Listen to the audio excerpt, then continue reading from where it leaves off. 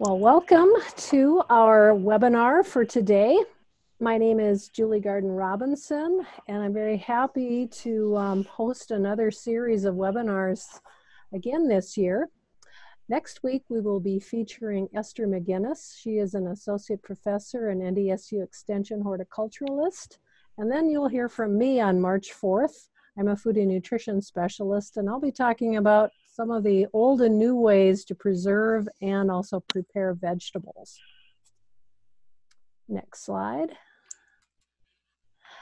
We've already been practicing a little bit, so if you're watching live, you'll be able to text in some questions in the chat box, and at the end of the session, I will pose those questions to Tom. I do have a short online survey. This whole project is made possible through a grant from the U.S. Department of Ag and also through North Dakota Department of Ag. So I do ask that you just take a couple minutes to do the short online survey. It will be emailed to you shortly after today's webinar. And also be sure to sign up for the opportunity to win a prize. And I have the prizes in my office, and you'll want these prizes. So please fill out the survey. And now we are ready for Tom to tell us about growing tomatoes in North Dakota. But before he starts, I'd like to tell you a couple things about Tom. Tom Kalb is an extension horticulturalist with NDSU Extension. Tom was raised on a farm in Minnesota where his family managed a commercial apple orchard and 15 acres of vegetables and berries. Tom coordinates the North Dakota Home Garden Variety Trials and the state's Junior Master Gardener program. He's also the author of the NDSU Yard and Garden Report, which is a popular newsletter for gardeners in North Dakota. And with that, thank you so much for providing a webinar again this year, Tom. Okay, Julia, it's my pleasure, and you always have my full support. If there's anything I can do to help the cause, just let me know. And I want to welcome everybody out there too. Thanks for being here today. We're going to talk about the most popular vegetable that we grow here in North Dakota, and that are tomatoes. Why do we grow tomatoes? Also called love apples, because they're so beautiful. Because we grow tomatoes because they are irresistible. They're irresistible off the vine. We can use them in delicious pizza and pasta. And I love grow cherry tomatoes in the garden, just out there popping a few tomatoes in my mouth and enjoying nature's goodness. We're going to talk about growing tomatoes from seed to the harvest, and we're just going to we don't have time to cover everything in depth, but we'll cover everything a little bit. And also, of course, I welcome your questions. I like informal talks as much as possible, and any questions that you have are just great. So let's start with, first of all, soon, if you haven't already, you got to start ordering your tomato seed if you want to start your seeds. And I know you had a talk a couple weeks ago from Randy Nelson about how to start your seed successfully. And so I recommend you refer to Randy's talk if you want the details about how to be successful growing seeds. But when I look for tomato varieties, I look for varieties that are early, and that's because North Dakota's growing season is so short, and we have one of the shortest growing seasons in America. And it seems like just by the time the tomatoes really start coming, we start worrying about Jack Frost. So I look for the earliest varieties I can find. I want a variety that's going to give me lots of tomatoes, and I want a variety that will resist diseases naturally. I don't want to be spraying toxic fungicides in my garden if it's not necessary. And so look for the disease-resistant varieties. And of course, you got to pick something that's flavorful. Otherwise, what's the point, huh?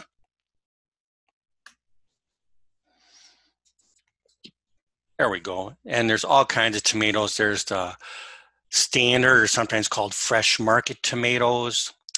There's canning tomatoes like this Roma. And there's lots of types of cherry tomatoes. Here's one, yellow pear. I don't know has anybody ever grown yellow pear? It's one of the mildest tasting ones out there. one of the sweetest tomatoes out there. It's an old heirloom, and a yellow pear tomato just grows like a shrub in the garden. It's just loaded with these delicious fruits. And there's even a yellow pear from Fargo that was developed that has a bigger size fruit, so you can look for that, the Fargo yellow pear. There's hundreds of varieties of tomatoes because they are so popular, and there's lots of heirlooms out there. Let's just talk for a second about heirlooms. In general, I'm not a big fan of heirlooms, and that's because I believe, we've made progress over the last century. Like, I didn't come to work today in a horse and buggy. I took a car. We made progress. And similar with tomato varieties, we've made progress. And, heirlooms, some of their shortcomings is that they're less reliable in their production. They're more susceptible to diseases. They're generally less productive than today's modern varieties. They're thin-skinned and more susceptible to cracking than today's modern varieties. But on the other hand, you got to realize that in the past, I think there was a greater emphasis on flavor and less emphasis on reliability and yields. And so there's a lot of heirlooms that have remarkable flavors. And so I always put in a couple heirlooms in my garden every year, and I come in with low expectations that I may not get a great yield. But on the other hand, the few tomatoes that I will get, I'll treasure. And I'm just gonna, maybe I should shut off the video so we don't get disrupted here. Excuse me one second here.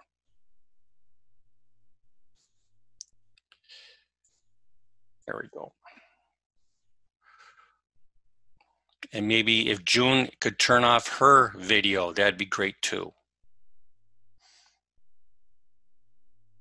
If you could turn it off, June.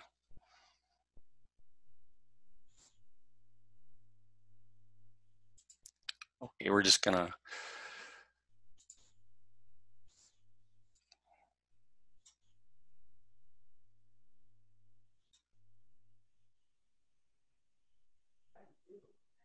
Okay, great, thank you. Okay, let's move ahead. One thing about heirlooms is that they are, a lot of them are indeterminate types. There are determinate and indeterminate types in general. So that's one consideration when you select a variety. Determinate types are generally easier to grow. Their vine growth stops when the flowers of the vine appear, and so the plants stay compact. You don't have to prune determinate types, and the trellising is optional. Another thing about determinates is generally they're earlier, which again is a big plus in North Dakota, and they'll give us a concentrated yield. On the other hand, indeterminate types have a vine growth that never stops. That's until the plant dies. But they have to be pruned and trellised. The one benefit about an indeterminate type is they have a long harvest season. So like, hey, if I lived in Florida, I would like an indeterminate variety to get that long harvest. But I live in North Dakota, where I appreciate any harvest, and especially an early harvest. So both are fine, but determinate ones have advantages. Here's some of the most popular varieties in North Dakota in our trials. I'll just go over them briefly here. And early girl, people like that because it's early and it is productive. I have an I after that indicating it's an indeterminate variety, but it's not that vigorous. Celebrity, I think it's the most reliable and widely adapted tomato. So I always put in some celebrity. It has excellent resistance to diseases in general. Mountain Fresh Plus is a very popular tomato. It tolerates cool temperatures. It's one of the most popular among commercial growers in the Midwest. Has nice 8-ounce to even 16-ounce fruits, and it's very productive and easy to grow. If you like a meaty tomato, a beefsteak, then Big Beef is a relatively modern variety that's very reliable and delicious. Roma's a popular canning variety, and among cherries, I think Super Sweet 100 is the most popular because it has amazing productivity. But on the other hand, one drawback about Super Sweet 100s and cherry tomatoes in general is that they crack easily. And so in our trials, we found other varieties that are less susceptible to cracking. That would include Juliet, this AAS winner, the All-America Selections winner. And I invite you to try that one. It's absolutely delicious and less susceptible to cracking. And then I just have to throw in my personal favorite are the golden cherry tomatoes, and Sun Gold and Sun Sugar.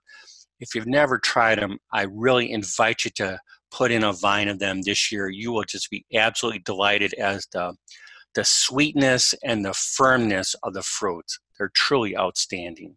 And maybe, you know, at the end of the talk, like if we have some time to chat, if anybody has a variety that they recommend and want to share with the group, I always like to get new ideas from other gardeners. There are some other tomatoes that we can buy, and I think some are kind of gimmicky. One is the ketchup and fry tomato, which is, you know, tomatoes and potatoes, they're in the same family, and you can graft a tomato vine onto a potato vine, and on one vine then you can produce potatoes and tomatoes.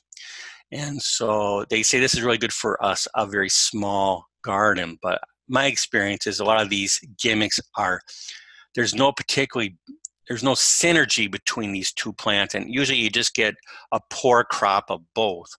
And likewise with these topsy-turvy tomatoes, these ones that grow upside down, you see a lot of commercials on them. You'll be seeing in about a month, you'll start seeing these TV commercials a lot about these types of tomatoes that it's just a gimmick. And I've never seen a real successful topsy-turvy tomato because I think the biggest reason is the container itself is so small. A tomato root system is one of the most extensive of all vegetables, and it really struggles in such a small container.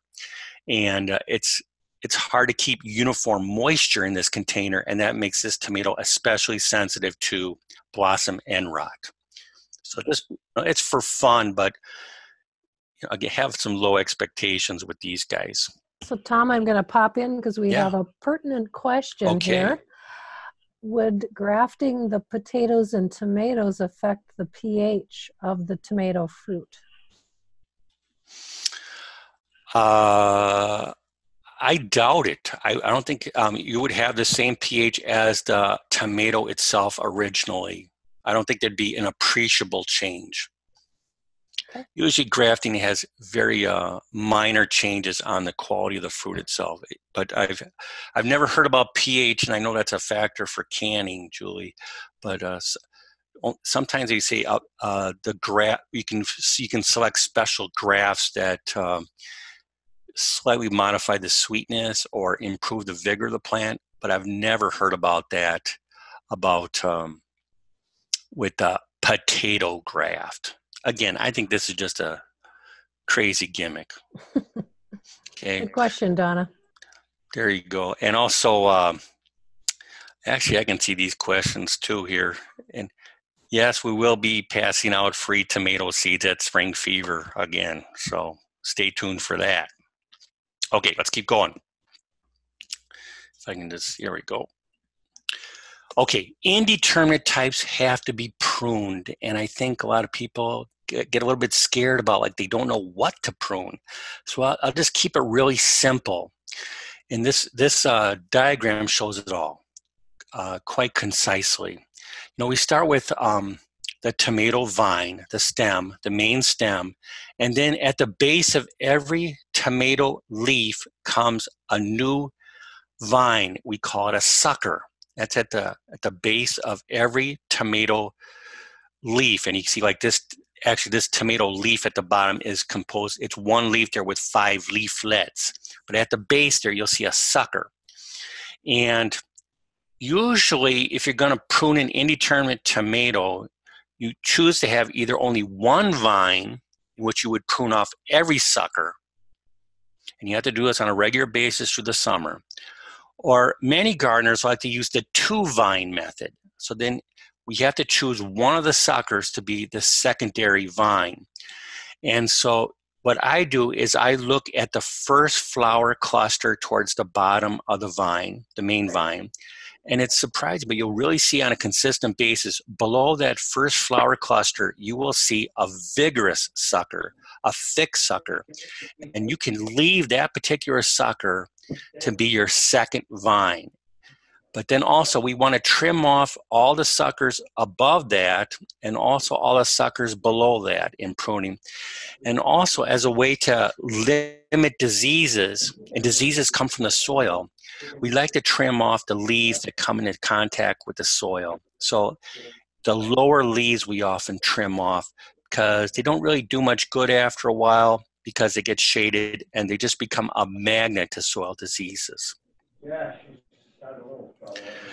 Okay, as far as fertilizing tomatoes, there's just a couple important points. One is, first of all, the first point is, in general, people look, let me just throw out a couple things. One is, if you really want to know what's the best way to fertilize your garden, get a soil test. And NDSU provides a soil test services for you. You can go online at the soil testing lab and you can get your soil test in your garden. It's like $18. It could be a great investment because actually most people over fertilize. But just in general, the general recommendation of vegetable gardens in the early spring is to start off with about 1 pound of 10-10-10 for every 100 square feet of garden. And the second number, the phosphate, is particularly critical in seedling growth. But then after that, I'd ask you to refrain from fertilizing because especially if you put too much nitrogen in the soil, you're going to get a lot of leafy growth, and tomatoes can get very vigorous in their leaves, and this will take away from their fruit production. So I wait to side dress until after I see the first fruit set, because I want the plant to be, I want it to be triggered to go into its reproductive stage, and so we don't want to put on too much nitrogen in the beginning. Wait till after that fruit set, and then's the time to side dress, and just slightly, maybe just a tablespoon and a half around the base of the plant. But it's important to, this is the art of gardening, is to keep your eyes on your plants. If you see your plants are pale, that means they need a little bit of fertilizer. On the other hand, if it's lush green vines without flowers, you're giving your plants too much fertilizer. So I often get the question, like, what's the best fertilizer for my garden? And I really think the best thing you can give your garden is this, and that is your shadow. Give your shadow to your garden.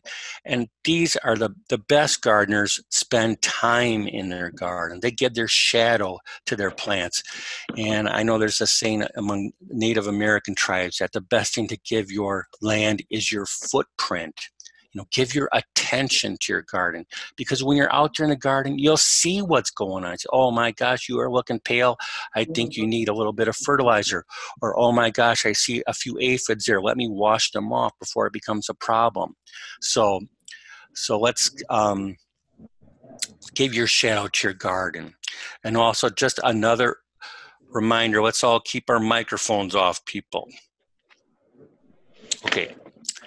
Next thing to talk about after fertilizing is mulching. And mulching can be especially important to tomatoes for several reasons, but especially because it can accelerate the growth rate. We can get an earlier harvest because we can mulch to generate heat in the garden, and tomatoes love the heat. Mulching can also protect plants from soil diseases.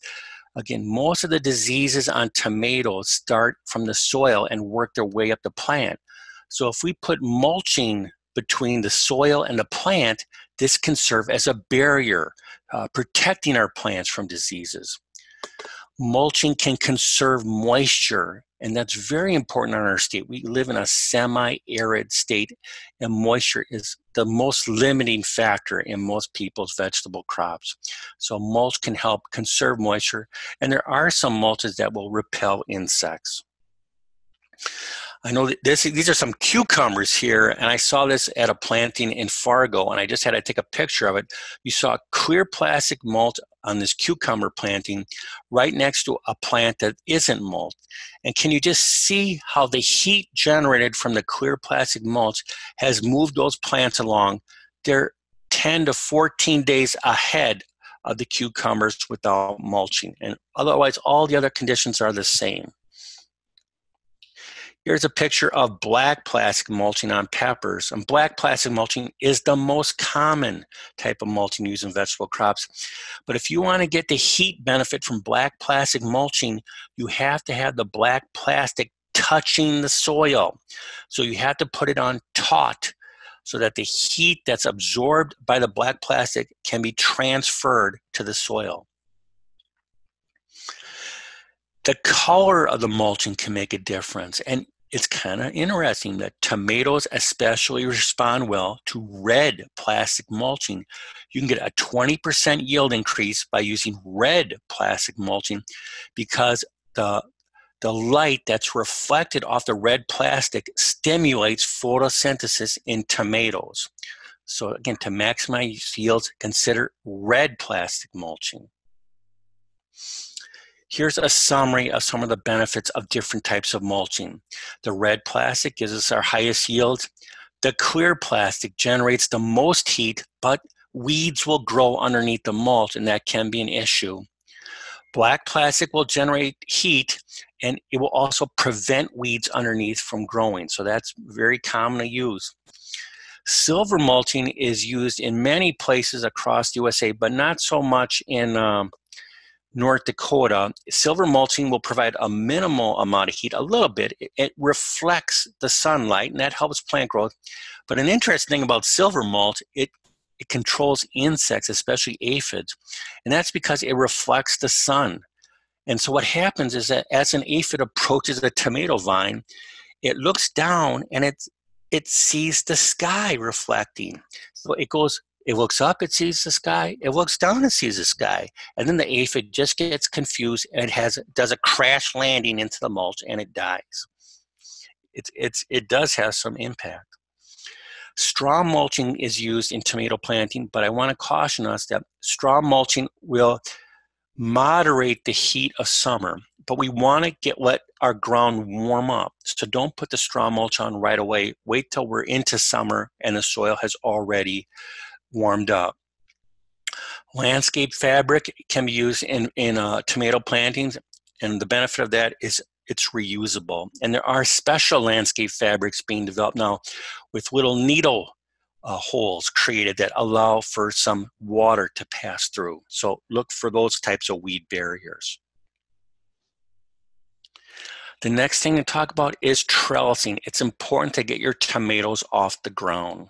And the benefits is you'll have better air circulation in the planting. This will lead to fewer diseases. We'll get those vines off that disease-infected soil, and we'll have better fruit quality because the fruit won't rot in the ground. The negatives to trellising is it costs money. Also, because the plants are off the ground and the soil is exposed, you're going to have to pay more attention to irrigation if you trellis your plants. And because there's going to be some inconsistencies in soil moisture, you're going to get a greater risk of blossom end rot.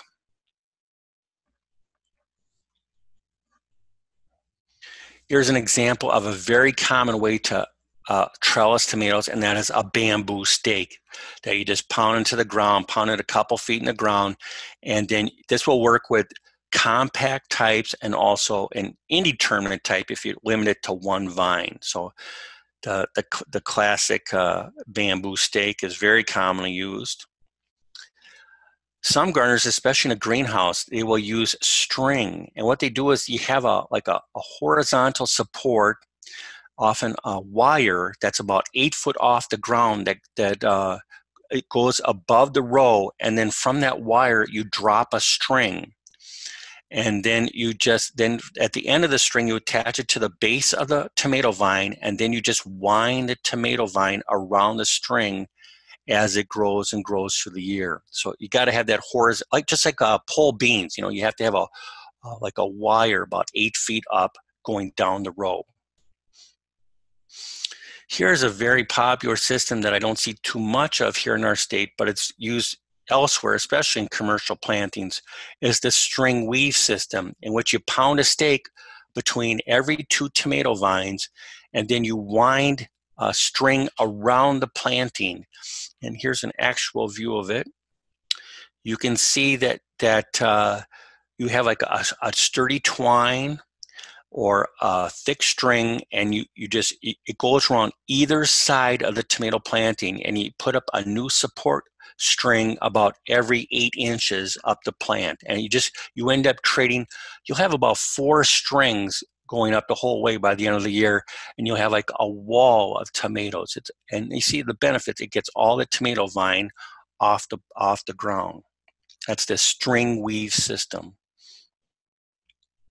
Cages are popular in home gardens, and I would encourage you to make your own cages and make them sturdy. Use that concrete reinforcing mesh, and there's some information about the details about how to do it. A couple things. Like one, it can be valuable to support the cage with a stake because it's very windy in our plantings. And also you can wrap a plastic sheet around the cage to, again, generate some heat to get our plants off to a strong start. There's an old cage that's been through many summers producing lots of tomatoes for that gardener. There's been studies that are trying to indicate which is the best way to go with trellising, and each one has its advantages. Like the string weave system, or the string system, or this is similar to the staking system, because the plant is so upright and the ground has an opportunity to warm up quicker. A string system will give you early tomatoes, and also you'll have a good individual fruit size. But as far as marketable yield, the caging will lead to a higher marketable yield. But again, as far as fruit quality, the string, the cage, or the string weave system will all give you outstanding fruit quality. And letting the tomato vine sprawl, it's just, you get so many tomatoes will rot. And so that gets the lowest rating. And lastly, what's most affordable? Doing nothing. Just let the tomato vines sprawl. So you can kind of just see that each of the systems has its advantages and disadvantages. Okay, let's move on to pest control. And I saw this at a community garden here in Bismarck, and man, it just totally broke my heart. Tomatoes, one nice thing about, much of the tomato vine, I think just about everything except for the fruit itself is toxic. And generally, we rarely have insect problems with tomatoes. And so really have to advise you you don't need to use preventative insecticides on tomatoes because, again, we rarely have a problem with tomatoes. So the person put the 7 dust in here. It's just rarely a problem with tomatoes, so don't do that. The number one pest that I've seen as far as insects go is the tomato hornworm. And this is a giant caterpillar. It can get at least 4 inches long. It's called a garden glutton because it has an amazing appetite. It can eat 4 times its weight every day. So just imagine that was the average person, 150 pounds.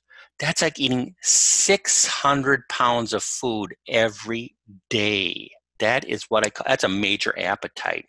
So what would that be like if you're like a 150 pound person, and let's say you had a Big Mac attack. You wouldn't go to McDonald's for a Big Mac or 2 Big Macs. If you had the appetite of a hornworm, you would have 600 Big Macs. You would have 600 large fries to go with it. And because you believe in a balanced diet, you would have 100 side salads to go with that. And a sweet tooth, 100 ice cream cones. And because you have a special love for tomatoes, you can have 1,000 packets of ketchup to go with this every day. So the appetite of this hornworm, it's likened to its growth rate in a month is similar to a cat becoming the size of an elephant in 1 month. Amazing. And so if you do get hornworms in your planting, you will see a difference. I've seen a third of a vine, a third of an entire plant eaten overnight. And but the nice thing about hornworms is they're really easy to control. You can once you see what the heck happened to my vine, and then you see that guy just staring at you. All you got to do is pick it off, and I just step on it, put my old size 12 foot on it, and that's the end of it. But there are other tools if that's too gory for you. There are natural insecticides that we got available for you, and that this is a nice trend in gardening now. Is the natural insecticides are less toxic to people and have a shorter life in the environment. And we can go over some of these briefly. The BT, the Bacillus thuringiensis, is the most popular natural insecticide. It's a natural bacterium, and it will cause a hornworm or a caterpillar to get it destroys the gut, the stomach of the caterpillar, and it will die after 2 days. So like a slow death. Spinosad is a relatively new insecticide. It's safe for people, and it's a nerve poison. It causes paralysis, but again, it takes about a day or two to work. Neem has been used in gardening for centuries and centuries. It has an unusual, when you spray neem on a plant, it has repellent properties. The insects, when they're exposed to neem, they lose their appetite, and also they don't develop hormonally, so they never have children. So that's a very slow acting one. If you need something with quick action, pyrethrin is a nerve agent that acts immediately on an insect, but again has a very short life in the environment, just a couple days in the sunlight, and it can break down. Insecticidal soap is another good tool, but you have to spray that soap, which dries out the pest. You have to spray the soap on the bug itself. Some people, when they see hornworms or other insects in the garden, they're less they just want revenge, and I call them what I call the dirty, hairy Clint Eastwood type of gardeners. Yeah, make my day. What are you doing messing around my patch? And so then you use carbaryl or a pyrethroid. These are nerve agents that kill on contact. And if you ever use it, like let's say you're doing on cabbage moths, you spray carbaryl or a pyrethroid, like 7 is one of these products. You spray the 7 on those caterpillars, and you can watch them drop down off that plant right away, and you can see that nerve poison working. You can see them shaking uncontrollably just for a few seconds before they die. So it's, if you like revenge, it can be very sweet using these potent insecticides. But again, it's like a loaded gun. You have to use it with caution and follow the label carefully. Although insects are rare in a tomato planting, I think the fungal diseases are very common, and a couple are most common. One is septorial leaf spot. You see these little like 1/4 inch brown to burgundy lesions on the leaves. It starts from the base and moves its way up the plant. Very common. Early blight is another common one, and it has larger brown lesions, and if you look carefully at the lesions, sometimes you can see concentric circles in it. That's early blight. One of the most common ways this spreads has to do with improper watering. When you use overhead irrigation, then you get done with it, you go, oh my God, look how sparkling my leaves look. Wow, it's so beautiful, my garden. But actually your plants hate it when you do this, because you just gave a prime situation for diseases to develop. So avoid overhead irrigation, because it just promotes diseases on the leaves. in general, avoid overhead irrigation. If you do irrigate, irrigate in the morning and then water deeply, not frequently. Okay, if you irrigate in the morning, the leaves have a chance to dry out before the night comes.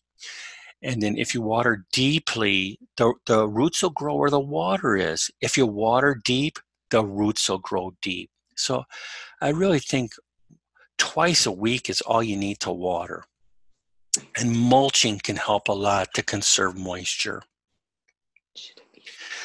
To attack these common fungal diseases, look for modern resistant varieties. They're not going to be immune to disease, but they will show some resistance, some degree of resistance.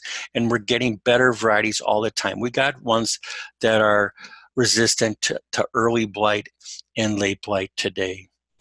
Rotate your crops. Plant your tomatoes and its relatives. They all get the same diseases. The tomatoes, the peppers, potatoes, eggplant, they all get the same diseases. So rotate those crops in a different area of the garden the next year so we don't build up that disease in that area of the garden. When you plant your tomatoes, space out your plants so they get lots of sun and air movement.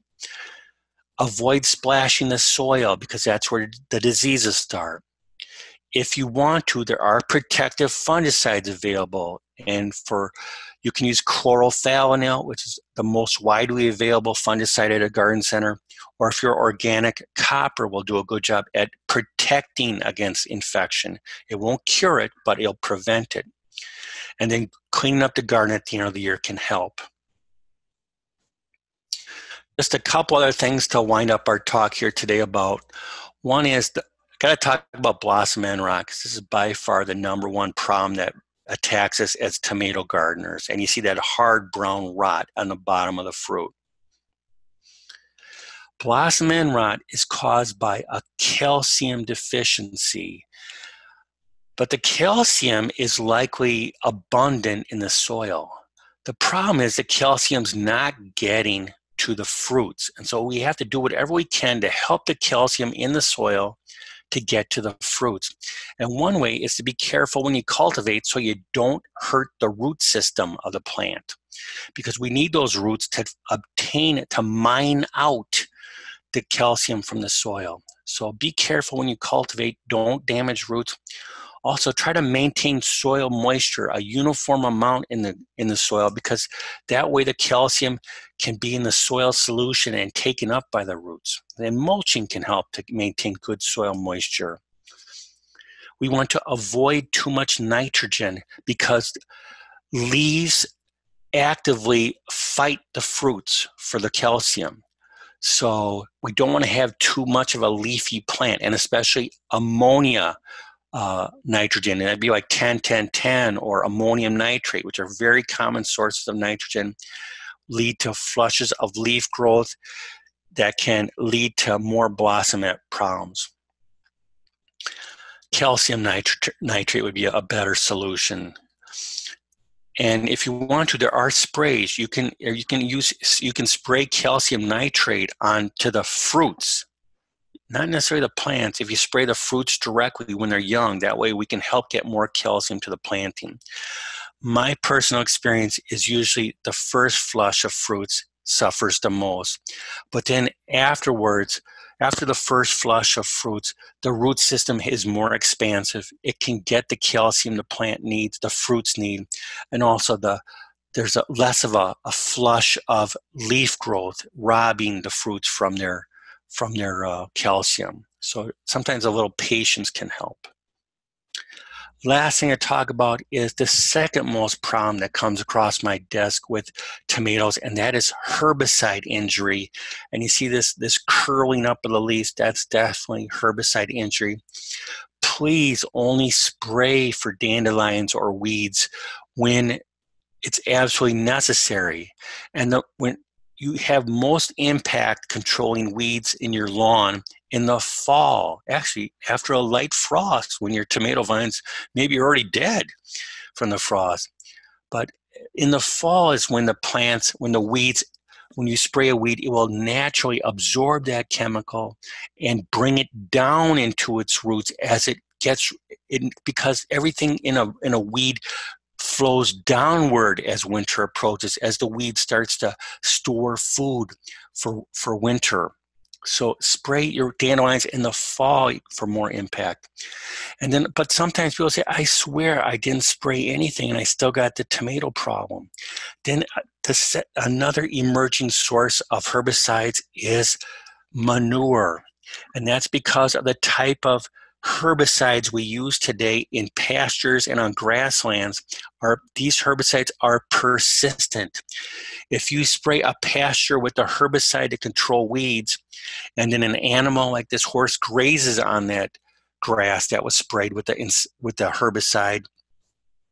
herbicide, goes right from the mouth of the horse or the cow, and it goes through the entire body, through the entire digestive tract, without being assimilated by the animal. It goes in from one end and it goes out the other, right into the manure. And so people who apply manure in these situations are also applying a persistent herbicide to their garden. And tomatoes and potatoes are the most sensitive plants. And this herbicide can persist in a garden for a few years. So if possible, be aware of where your manure comes from. And if it's from feeding materials that contain herbicide, be very cautious. So with that, I want to leave on a positive note and wish you a great tomato crop this year. And I'd be happy to open it up to any questions or comments people have. And you have a couple questions. Okay. Jennifer says, how do you recommend pruning tomatoes? Should you sanitize the tool between plants? Okay. There's no need to sanitize your tools between plants. And actually for suckers, a lot of people just use their thumb and forefinger. But if you want to, you can use a bypass pruners. You don't have to sterilize between cuts because hopefully there's not diseases in your planting yet.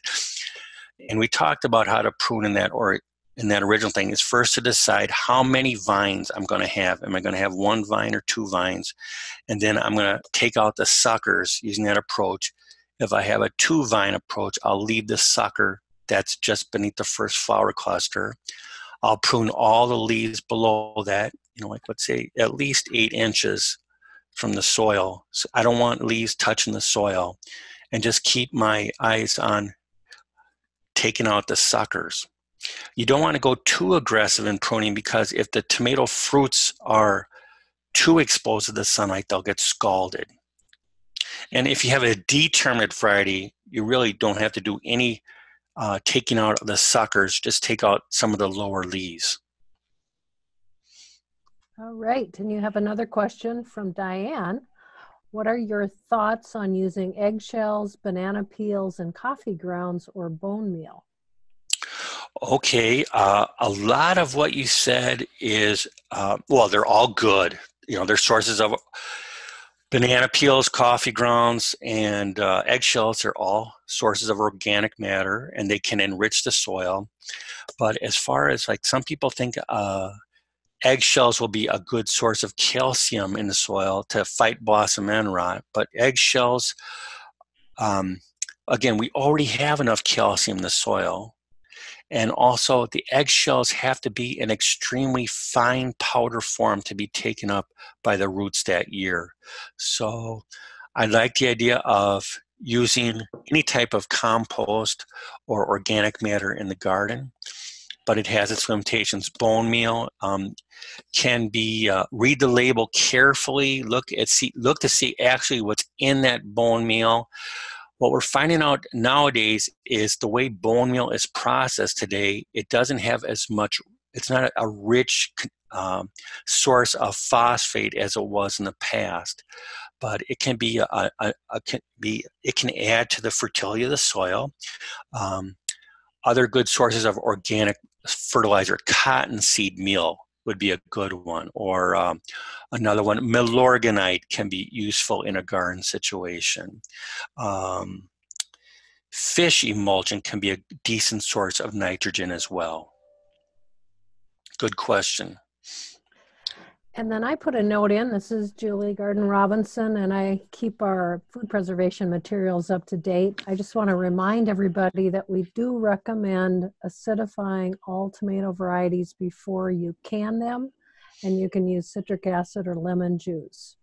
So we have all that information on our website. You don't have to acidify if you're going to freeze the tomatoes. So check out all those resources. And then we have a comment from Andrew. Do you know of a good replacement tomato for Flora America? I can't get it anymore. Okay. First of all, before I'd give up, I would, I think if you're aggressive, you could find it. And what I would do to find, of course, Google's magic these days. You can just Google Flora America. There's a lot of heirloom tomato companies out there, and you might be able to find a source of them. I would look for the catalog from Totally Tomatoes, has over 200 tomato varieties. There's Baker Creek. These Flora America's are heirlooms. I look for Baker Creek, Seed Savers Exchange. If you really want to be aggressive, there's a network. You could contact Seed Savers Exchange. They have a network of seed savers, and they, in the past, they've offered 13,000 different varieties of vegetables. So I wouldn't give up on that yet if you live for Flora America. And if you want to, Andrew, if you want to send me an email, I can also search for you and find something. I try to find that Flora America for you, because I've heard of that too. It's not an ancient variety. But otherwise, again, I would gear you, Flora America is a fresh market variety. And so I would gear you, I think Celebrity would be comparable, or that Mountain Fresh Plus would be comparable to Flora America. And Jennifer, I think, has a question for me, because I talked about acidifying with lemon juice, etc. For vinegar, it's okay to use vinegar in, say, salsa formulations that have been developed using vinegar, but it probably would lend a more pickle-like taste to tomatoes. So we do recommend the lemon juice and the citric acid. Okay, any other questions out there? Well, thank you, Tom. This was very interesting. Great. Anytime. And if anybody has any questions, just send me an email. I'll be happy to help you. Good luck with your garden this year, everybody. Happy spring.